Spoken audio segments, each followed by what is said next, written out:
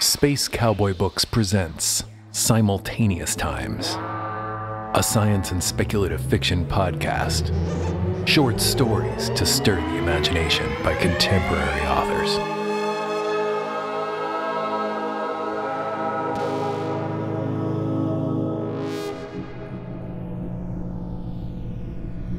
Kreuzmeister by Geoff Habiger, with music by Red, Blue, Black, Silver, read by Jean-Paul Garnier.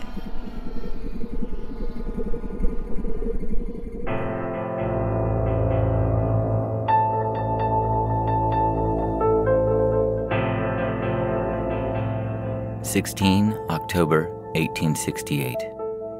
My dearest Emily.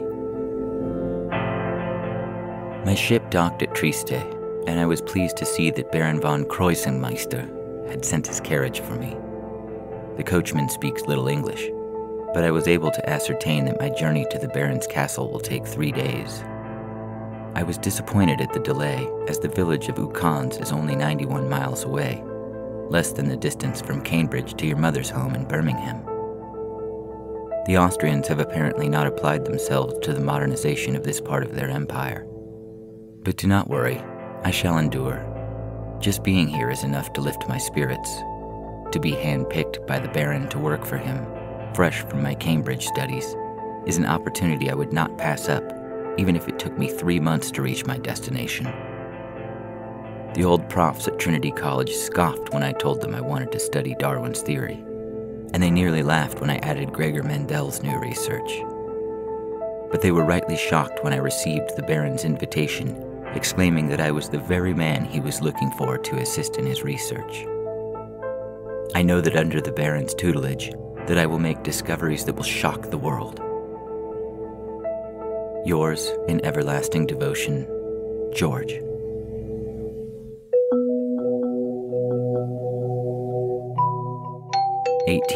October 1868.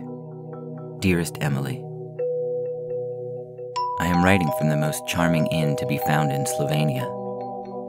It rests along the shore of Lake Bachin, and across from me the spire of the church of St. John the Baptist curved shape catches the moonlight. We arrived earlier this evening after 2 days of travel. The journey was slow as we climbed the mountains, and low clouds and rain had me bundled in my heaviest coat and under the carriage blanket. But despite the weather, I was struck by the stark beauty of the high mountains and swift-flowing river. As we approached the village where I now lodge, the clouds broke, and I witnessed a scene worthy of a painting of Constable or Turner, as the sun set behind the majestic Julian Alps. Upon arrival, the innkeeper presented me with a letter from Baron von Kreuzmeister. The Baron hoped I had a pleasant journey, apologizing for the slow means of conveyance, and expressed his excitement that we should begin our labors together. I must confess that I am nervous now, so close to my destination. What if I did not meet the Baron's expectations? To come all this way only to be rejected would be devastating. But no, I will not think such depressing thoughts. The Baron has placed his faith in me and my skills as a biologist and evolutionist, and I will do nothing to lessen his expectations. Devotedly yours, George.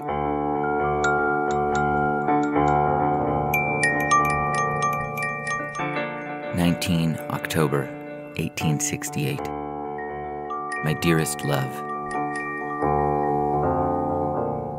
My journey across Lake Bachin started under a glorious sky this morning, but halfway across a storm arrived out of nowhere and pelted our small boat with sleet and snow. The coachman seemed unconcerned, but I will admit that the sudden change did dampen my spirits after my bout of melancholy and doubt at the inn. Thick snow fell as we docked, and I was unable to get a good view of the castle as we climbed the last mile. But my spirits were soon lifted as Baron von Kreuzmeister greeted me. He was overjoyed at my arrival, and had spread out a fine lunch in front of a roaring fire. We spent the meal getting acquainted and talking of my journey. After lunch, the Baron gave me a tour of his laboratory.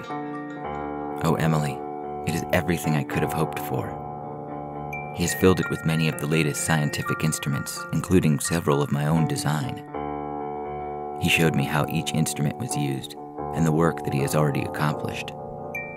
It is so hard for me to describe, at least without boring you to death. But the Baron has made advances in biology that are decades ahead of the greatest universities in Europe. He has already managed, admittedly on a small scale, to create amazing hybrid creatures. Not through a technique as crude as vivisection, but by altering the basic building blocks that reside in every living creature. Darwin was correct that little separates man from the apes, on the genetic level, and the Baron has learned to manipulate these building blocks. I have so much to learn and cannot wait to begin. Eternally yours, George.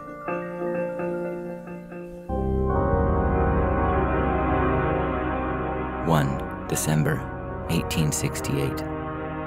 Dear Emily, my deepest apologies, my darling, for the absence of my letters. The Baron has taught me so much about biology that I never knew before, that nobody knows. I spent the first month in study of the Baron's research to be able to understand what he is doing. His research is truly amazing and will change the world. It is late now, so many long days, and I must rest so I can begin anew early tomorrow. But the fruit of my labors will be worth it. Faithfully yours, George.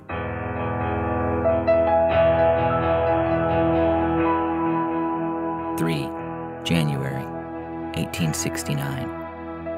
Emily. Success. The Baron's project is a marvelous success. I know you will not care for the details, although the science is revolutionary. We managed to create an animal that combines the features of two other animals, like the chimera of Greek mythology. This first animal was only a trout that the Baron added a trait from another fish to make it glow, so it can be seen better by fishermen. A brilliant idea, no pun intended, my dear, and proof that the Baron's ideas work. Faithfully yours, George. 16 April 1869. Dearest Emily, it has been 6 months since I arrived at the Baron's castle, yet it feels like years from what I have learned. I confront new knowledge every day, and the Baron has been most pleased with my assistance and grasp of his research. He told me this morning that without me, he would not be as far in his research as we are now.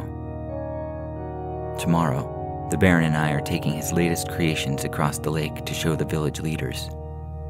Oh, Emily, this is a most amazing creature, and surely the elders will see the benefits in the Baron's genius. We have crossed a mountain sheep with a dairy cow, so that the sheep will be able to traverse these steep mountains while producing cow's milk. It is perfect for this region, and will be a great boon to the people. And think of the other wonders we can create.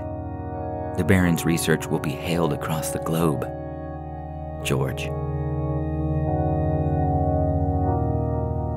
17 April 1869. Emily. A dreadful tragedy has befallen the Baron. The villagers, the swine, rejected the Baron's marvelous gift. They jeered when he presented it and called it an aberration, an affront to God. They took up clubs and threatened to kill the sheep, and only my swift intervention with the Baron's saber prevented them from attacking him. We fled the hall and made it to the boat where the Baron sat, dejected and shocked as we crossed the lake. A chill rain did nothing to lift our spirits, and on our return to the castle, the Baron locked himself in his laboratory. I fear what this betrayal will do to him.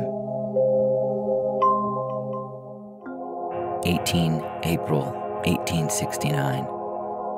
Dear Emily, the Baron emerged this morning rejuvenated. He gave a letter to his butler and then ushered me in and explained that we had a new line of research to pursue. He is making purchases of new animals that will allow us to take his work in a new, wonderful direction. I'm so relieved that our work together will continue. Faithfully, George.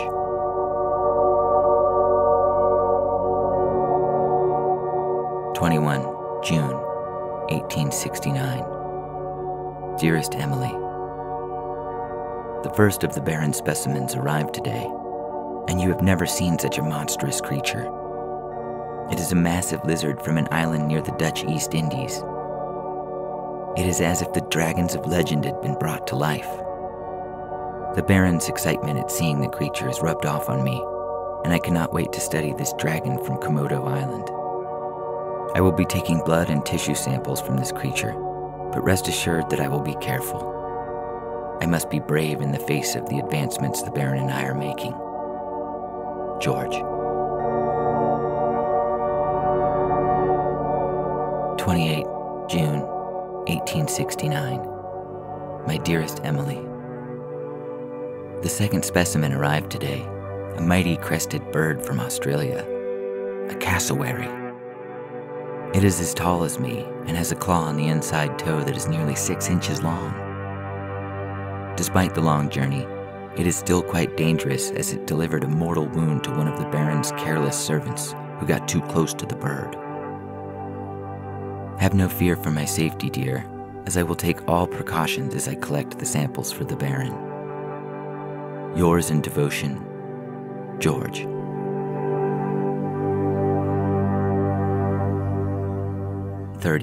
October 1869.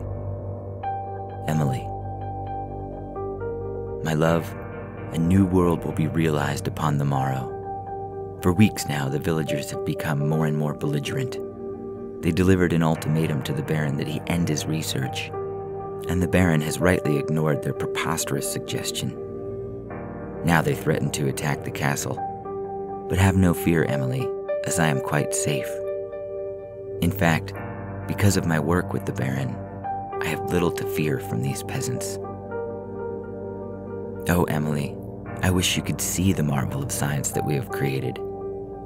It's as if Owen's dinosaur of the Crystal Palace has come to life. The Baron has named his creature Deinonychus, a combination of the Greek words for terrible and claw. And it is terrible, in the most glorious way possible. We will present our creation to the villagers tomorrow. They will either flee in terror, or they will experience the terrible claws of our Deinonychus firsthand. We are on the cusp of a new era of scientific advancement. Our research will transform the world, and only those with the intelligence to understand these wonders will succeed. Do not fret about our future, my darling. I am at the forefront of this new world of science. We are about to change the world. All my love, George.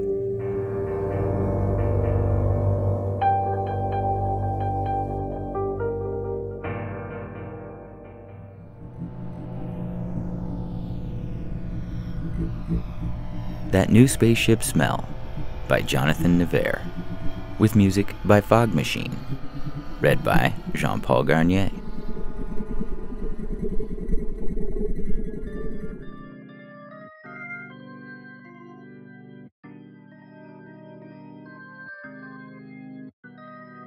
Dear Kara Horu Lutine, ISA personnel records indicate you as the sole living relative to Wesley Horu, retired captain, ISA Galactic Fleet, Talax Division.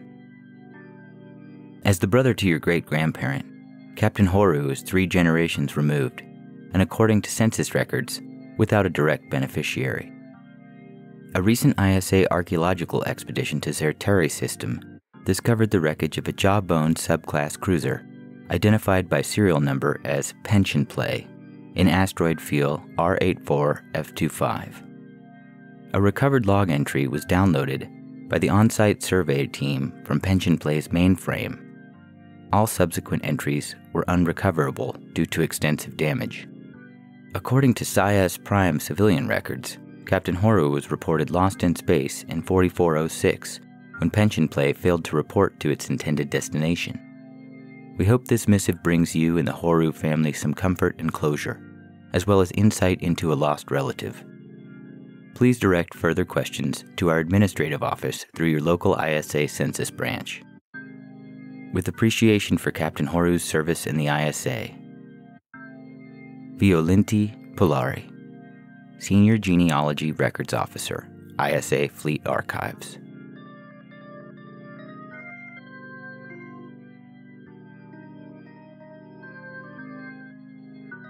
Date, Day 73, Crescent Cycle. Year, 4398. Interstellar Cruiser, Pension Play. Inaugural Entry, Wes Horu. Captain, ISA Talax Division, retired. Space is boring, trust me, I know. I've spent as much time sailing the void as anyone inside the Talax quadrant, unless you count the cryo junkies. Sea junkies pass the time on long runs in stasis, saving up their biojuice for cosmic sightseeing, the pleasures of spaceports, and terrestrial destinations. They get a bad rap for it, but if you ask me, they're smart. If you follow their extended life policy, being a sea junkie is the way to go. Not me. I'll take good old-fashioned ship travel, day in and day out. As I said, space is boring. The ships that cross it add excitement. I came into this world on a colony ship, lucky enough to win the diasporic lottery and be the last gen on its 400-year journey to Sias Prime. Do you have any idea how much space there is to explore and trouble to get into on a colony ship? By the time I was 10, my gang of misfits hadn't gotten further than the southeast slice. That's a mere 1/10 of the ship's aft section. The aft section, not the whole ship. A standard colony vessel has 10 slices. My family arrived in the Sias system when I was 14. Planetary life didn't cut it for me. Maybe ship culture's in my blood. Or maybe because I was raised in space, it always felt more like home. Either way, the first day after graduation from standard schooling, I was up at first light and off to the Interstellar Alliance recruitment station. 5 weeks later, I waved goodbye to Sias Prime out the window of an ISA Bobo transport, while the rookies around me shed hidden tears or sat in anxious uncertainty at what off-world life in the cosmic void would be like. What I learned after earning my stripes during my first year of service on an ISA patroller was that something special happens when the last glimmer of your departure system fades beyond sight. It's like the thrill of the first day of standard schooling mixed with lurking anxiety of newfound independence. Just enough to keep you walking away, but not enough to push you towards panic. It works like this. If something goes wrong, and it's beyond the ship's containment measures, or you're lucky enough to be on the wrong side of an emergency shutdown, you're pretty much screwed. That rarely happens anymore, at least since the Great Peace, and that was 200 years before my colony ship left its home system. When a vessel crosses the threshold into free space, there's an innate response to the containment and your future isolation. The motivation to set up habitat and connect with others shoots off the charts. There's nothing out the windows until you reach the next system. Nothing. We're talking years of nothing. One run I was on was over a decade of nothing. On an ocean planet, you get the weather as you ride the sea. Not in space. Want to go out on the deck and breathe the air? Feel the current temperature? Got a death wish? If the cosmic engineers figure out how to break the time-space continuum and push past light speed, well, that would reconfigure the playing field. I'd switch positions real fast. That isn't going to happen in my lifetime. Not with what's left of it. Maybe some sea junkie in stasis will see that day arrive. But at 58, I'm destined to live out my remaining hours in a straight, ticking analog line. I've worked everything from maintenance, electrical, engineering, to varying degrees of command. As an ISA spacer, I've seen it all. Now, I've washed my hands of it, at least officially. I just retired with enough credits put away to do what I've always wanted: buy my own spaceship.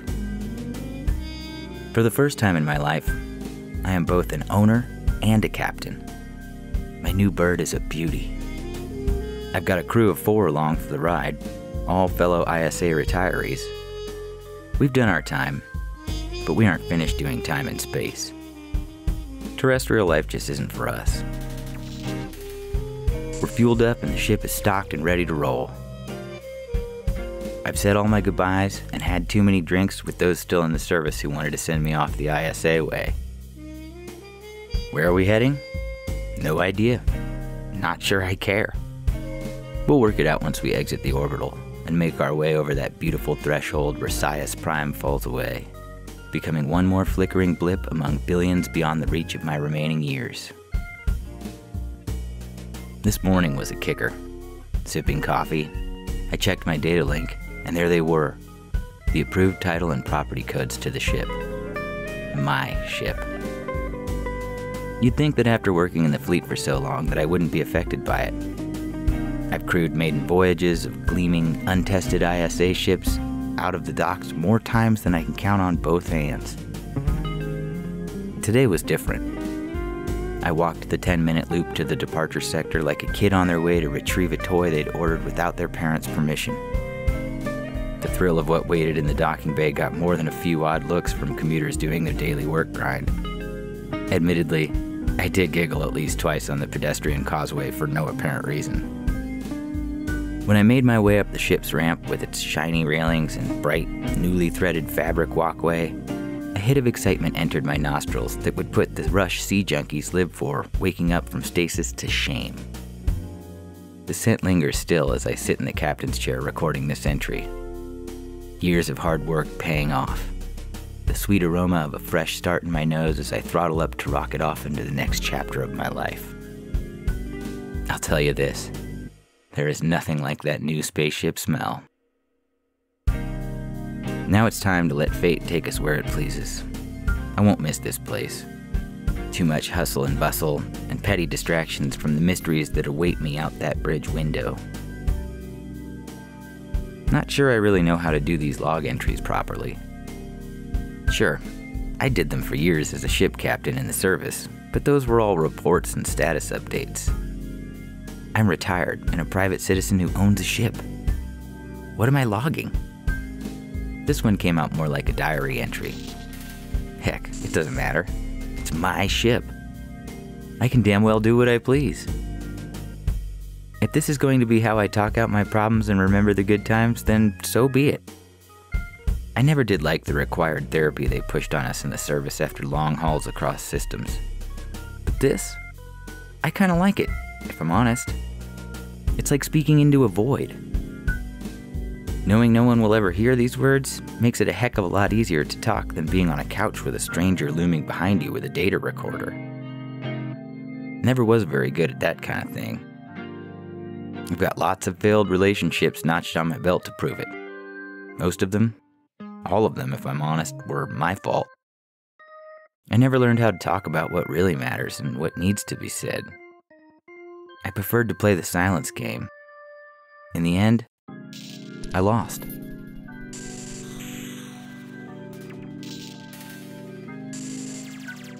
So many missed opportunities over the years. Maybe I will say them now.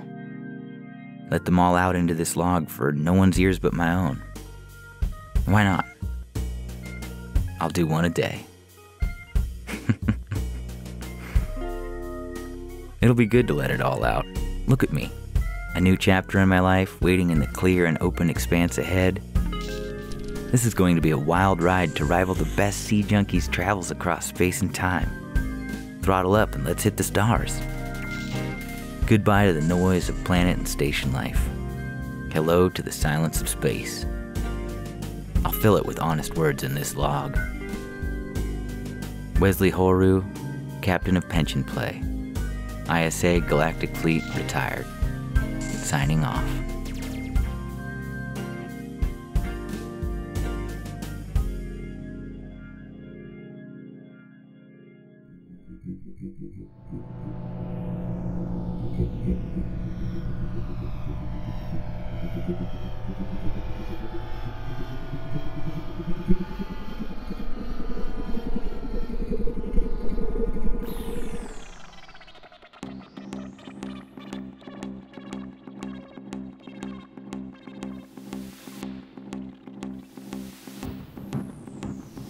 In this episode of Simultaneous Times, you heard Kreuzenmeister by Geoff Habiger, with music by Red, Blue, Black, Silver, and That New Spaceship Smell by Jonathan Nevair, with music by Fog Machine. Theme music by Dane Luscombe. Come visit us at our bookstore in Joshua Tree or online at spacecowboybooks.com. Don't forget to subscribe and visit us on Instagram and Twitter. We'd love to know what you think of the show.